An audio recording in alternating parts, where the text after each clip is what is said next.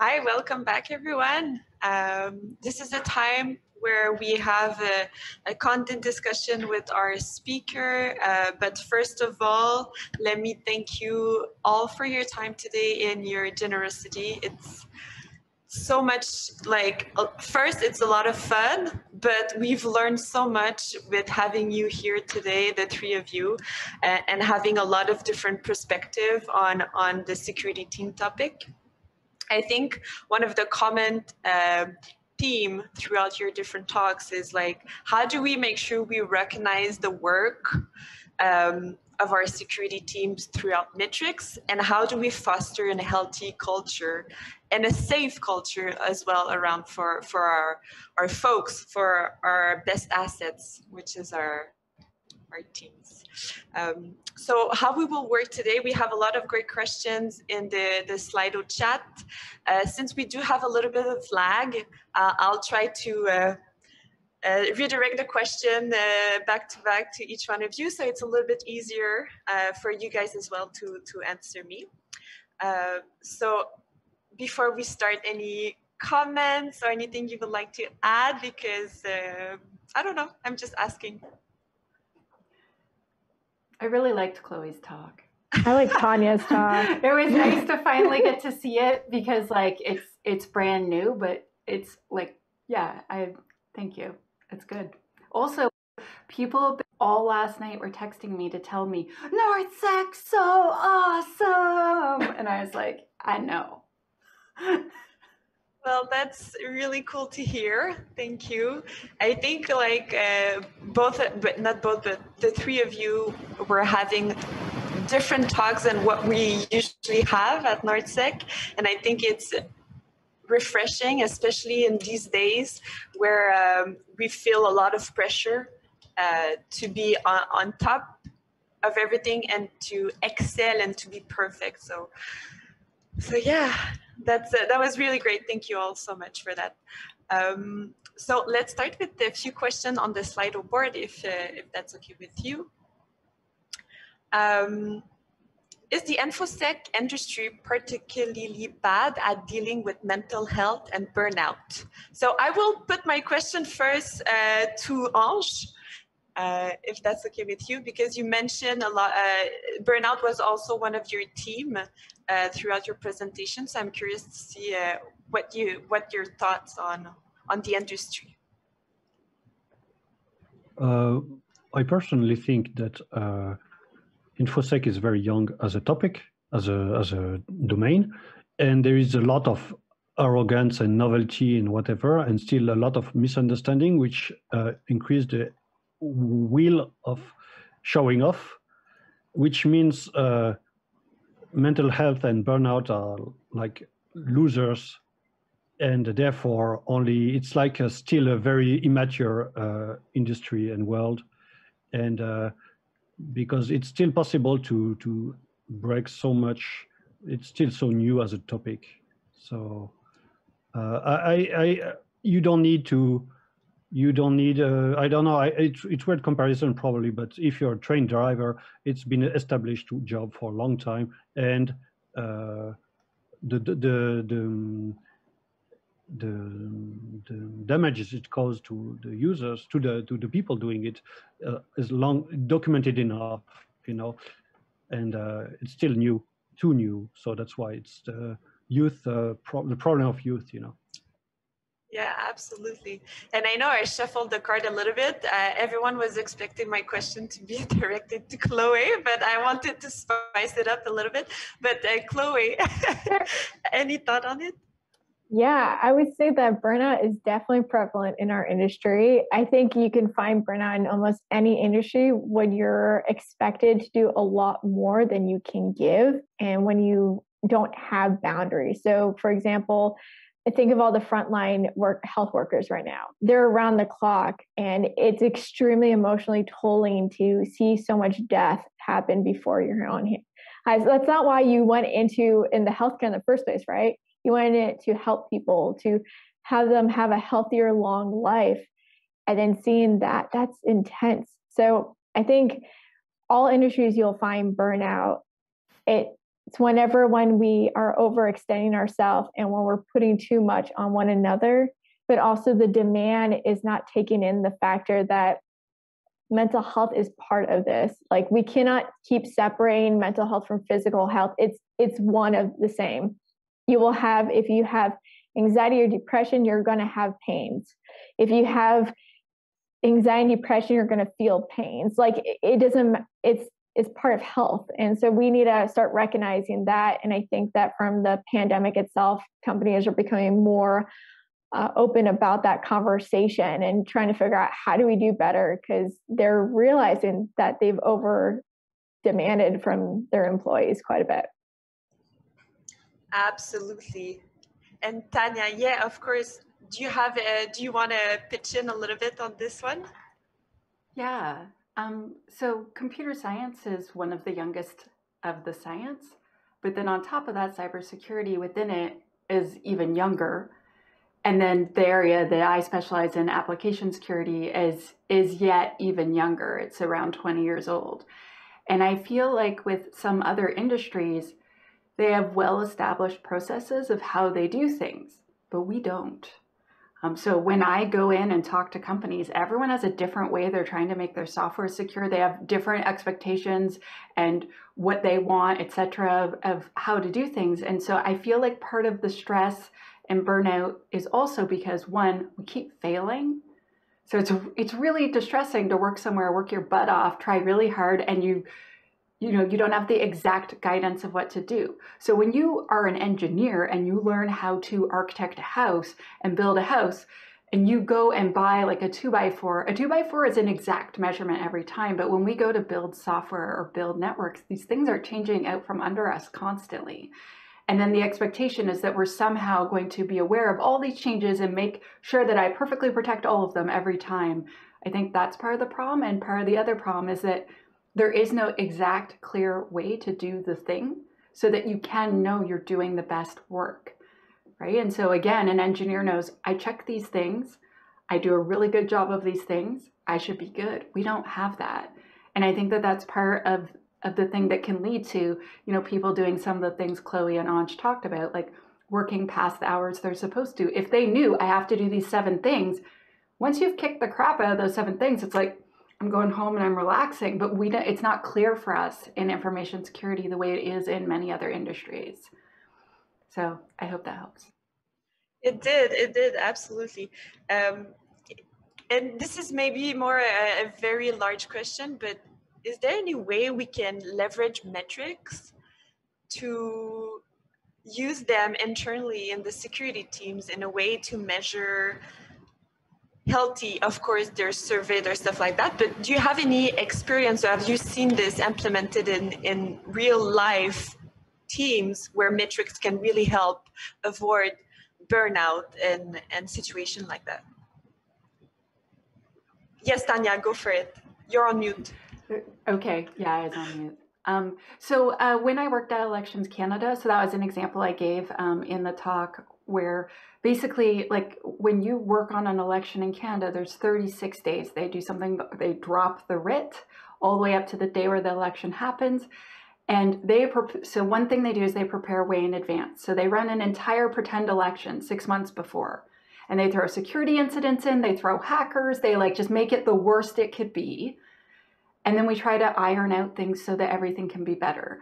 They try to have every single thing ready for the day that writ is dropped for years in advance. And then when the election is happening, they're well aware of things. So for instance, I was leading a team, I went and I bought all of these protein bars and chocolate, banana, peanut bar, whatever.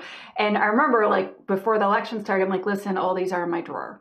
Sometimes it's hard to get people to deliver stuff in the middle of the night. We don't know when we're going to be here. And they're like, yes, Mom. But then guess what happened? They'd be coming to my desk. Do you have any of those peanut butter ones left? I'm like, yeah, peanut butter. Or we've got I can't remember, almond. And they're like, thanks, Mom.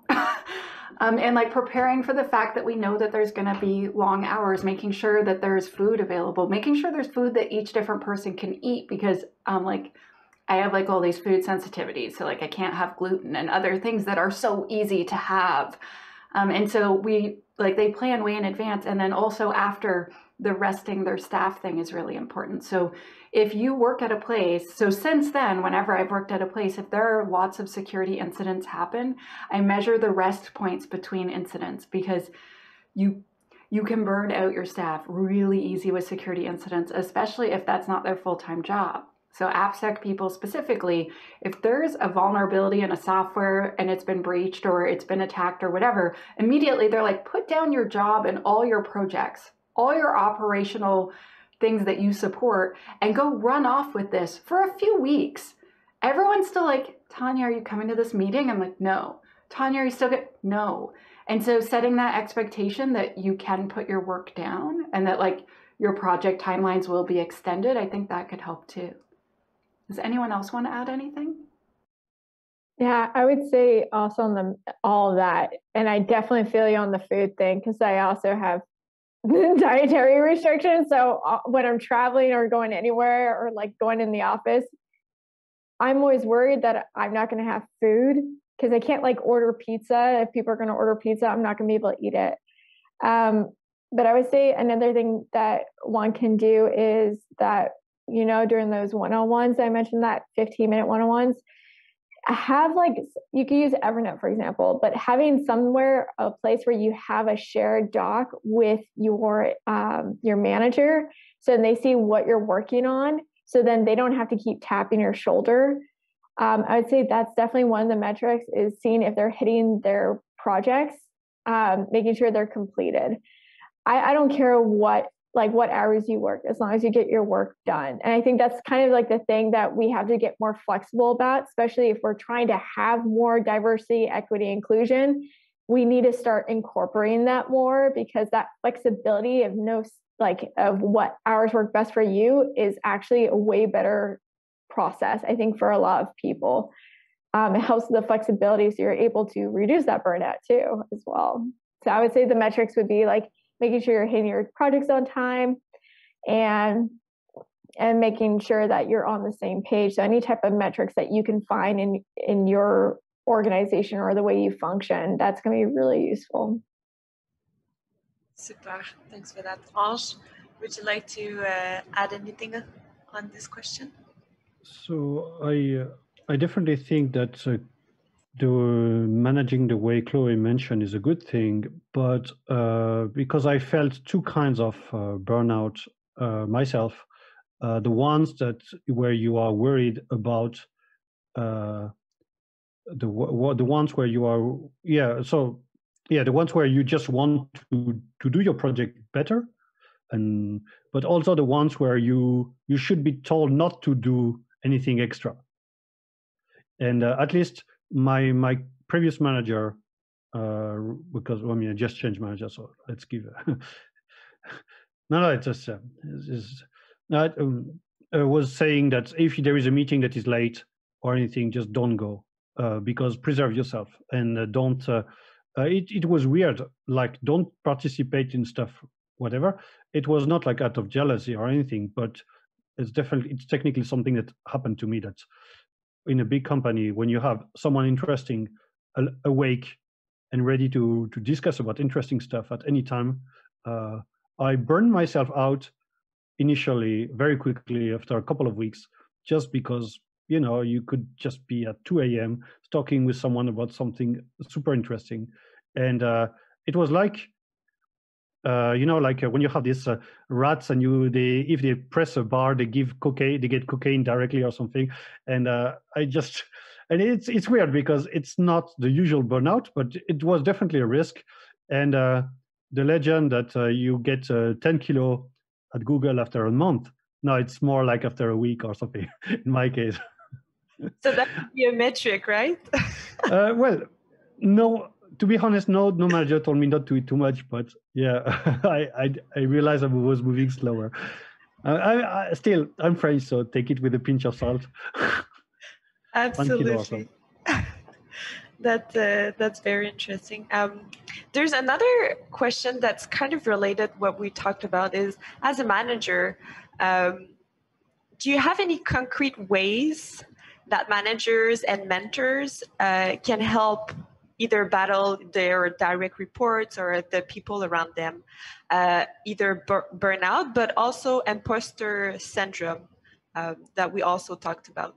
Any tips and tricks about that? I will, go Chloe. I would say the best leader wants someone to succeed beyond them. And one of the things is being transparent. In a sense, like I think when leaders keep pretending that everything's okay with them, like that they're able to keep doing everything with a smile, I think it's really bad because it's harder for people to connect with you. And I think one of the things we have to see ourselves is like, as a manager, it's not being just a leader, it's also being there for your team, being part of that team. So that means like, I like to do more of a roundtable way of looking at things, in a sense where I have everyone around the table, no matter what their title is, we're all talking frankly with each other. And I think that's one of the things, how to be a good manager is to be okay with being transparent, also to want to lead your team in a sense where you're not telling them what to do. Instead, you're coming together to come up with solutions. I think that is one thing for sure. Very interesting. So more like a coaching and also being more vulnerable with your team can also make it more easy for them to talk to you and vice versa. That's what. Okay, cool. Yeah, I think it's one of those things because we never really, I think in the past year, we personal with each other. So it used to be like, hey, how are you today?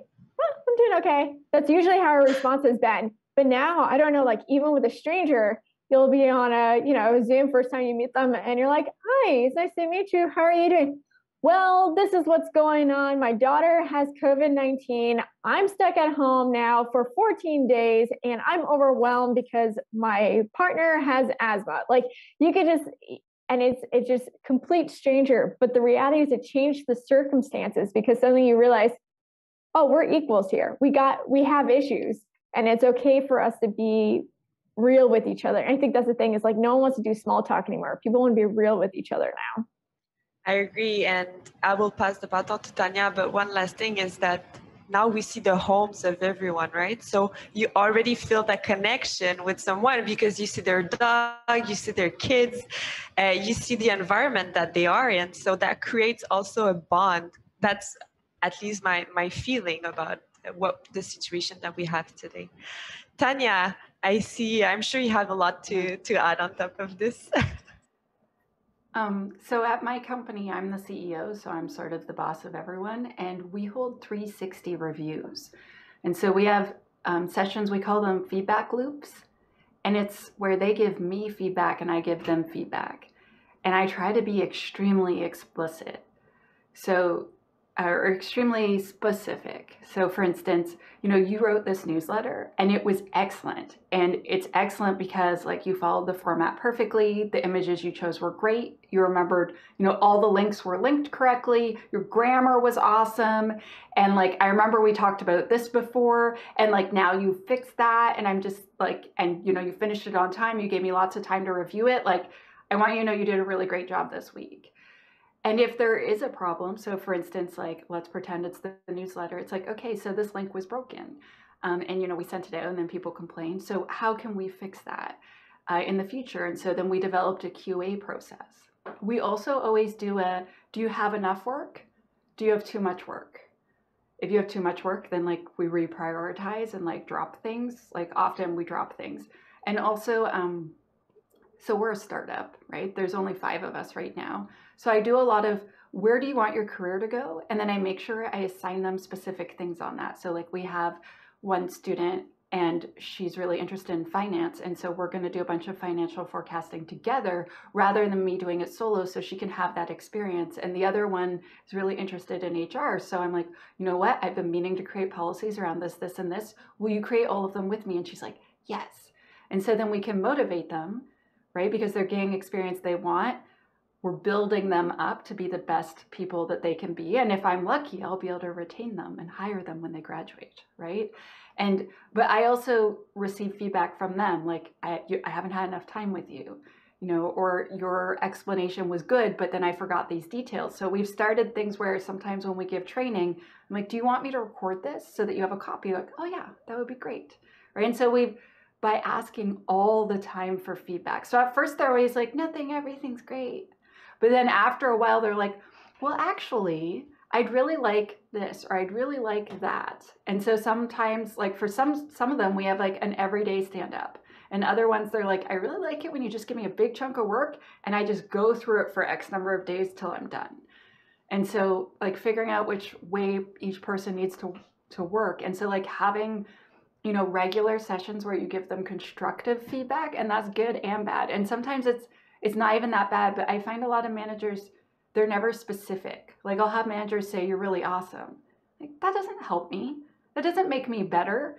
Like, who are you, my mom? My mom needs to tell me I'm awesome. I need you to tell me you're really good at this. You're so strong at that. I would love to see more of this, right? And I feel like a lot of managers are worried that like the employees will, you know, react badly. But if you're sensitive in the way that you deliver the feedback, I find that it can go really, really, really, really well.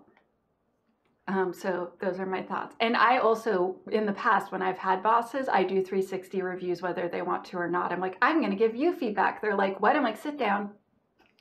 Like, I need more of this from you. I would like more of that. You know, I see this happening. How can both of us be better? Or like, I feel I'm failing at this. I need this from you so I can do more.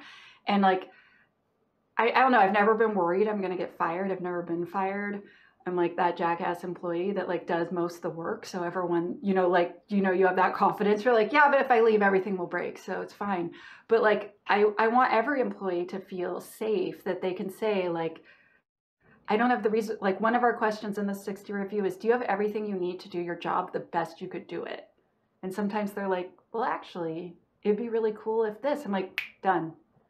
And sometimes it's like the littlest thing that makes a huge, huge difference for your employees. So I guess like listening and asking the right questions and building trust so they feel they can actually tell you the truth. Absolutely. You're building this relationship and you're motivating them while like learning and growing your business as well. And all of these tips and tricks, we can apply them to larger organization for sure. Ange, any, and maybe more on the imposter syndrome, any thoughts on how we can make or help our team battle them, to empower them to be what they really want to be, those persons? It just, I think it just goes to the essence of that, of fighting that, is just showing that everyone has it in their own way. We actually have a, I'm not sure how confidential it is, at Google we have a imposter syndrome chain where you can say, hey, this colleague is giving me imposter syndrome, and it's, you know, and you can see, it's only, it feels like, oh, I'm giving imposter syndrome to that person, you know, for no reason. And then that shows that it's pretty commonplace. And also had a extremely, so some of my even extremely brilliant colleagues, sometimes some of them just acknowledge like a child, I have no idea, or sorry, I'm just a beginner. And it's like, wait, what? Wait, what? It was sometimes even almost too much of humility, but definitely it was showing that it was just widespread and everywhere, and no matter the experience or the actual experience somewhere, and in the end, it's still easy to. I mean, no one in the security teams, at least at Google, is pretending they know everything or a lot or anything, because that you would be just maybe means, you know, it doesn't work, you know. That's what, you see what I mean. We are enough, and so that's, I just think there's not such a process. But on the other hand, in previous jobs I had, previous employers I had before, when they ask employees to rate themselves, some of them, so basically I think it was, you rate yourself from 1 to 5, 5 being the best, and I said no one on earth can have the 5, because it was like you have a complete knowledge of all file formats or something. It's like no one has that ever. And some people rated themselves 5 straight away, and I'm not sure it's a part of the culture of the company in this case. But if you don't have someone super experienced who just says, hey, I'm level 3 or something. You see what I mean? If no one, the one that is kind of acknowledged with the most experience shows no humility, then they show the bad direction for everything, you know? So, yeah. Thanks for that. I think as well, it's circling back to something that was in your press, Ange. It's regarding failing, not being scared of failing. I think it's also goes back to imposter syndromes and burnout because you feel like you're failing. Do you guys have any aspirational or any good, not good, but stories that you can share to maybe empower the people that are listening here today? I'll start with Tanya. If you feel insecure about something, go learn it. If anyone makes me feel like I don't know a thing or makes me feel bad, first of all, I often think they are saying that about themselves. Like whenever I've had anyone really lash out at me, it's 99.9%. It's something that they feel about themselves. So think about that if someone lashes out at you. And then the other thing is, if I feel uncomfortable about something, I just go and look. I look it up, I learn about it, and then I'm like, next time that comes up, oh yeah, I know everything about it. And I just feel strong, I feel better, and I feel proud of myself. I try to, if I feel insecure, improve myself so I don't feel insecure. I see a lot of people where they take it out on other people or they take it out on themselves. And like, that's not a win for anyone, especially for you. So I would suggest improve yourself so you don't feel insecure if possible. Thanks for that, Chloe. This will be our last question. So Chloe, if you have any thoughts or anything else to add. I think Tanya nailed it. I'm going to be honest. Anytime I don't know something, I learn it because I know that if I don't know something and I need to provide an answer, I need to learn anything I can about it and ask people too. I think the one thing is that admitting that you don't know something is okay too. But I think that's one of the things is like we're always trying to be perfect sometimes. And I think that can be extremely exhausting. And it's okay not to be perfect. But I would say the one thing that I have learned is that there will always be people out there that don't want to see you succeed too. And I think that's the hardest part that I've dealt with in my work, like career experience, is there will be people that don't want you to succeed. There will be people that don't want to see you go up because it makes them feel uncomfortable about themselves. And I have to admit, if you're around people like that, surround yourself with people that support you and want to see you thrive and are applauding for you when you're doing all incredible work, because there will always be people that they don't want change and they don't want to see change happen because it scares them. Absolutely. That's sad, but it's kind of true. Ange, any last thought that you want to share with us regarding failures? Maybe not, that's okay. Yeah, I fail at providing a good answer. No, you see, there's too there much you to go. say. I gave a whole talk about that too before, so no, that's okay.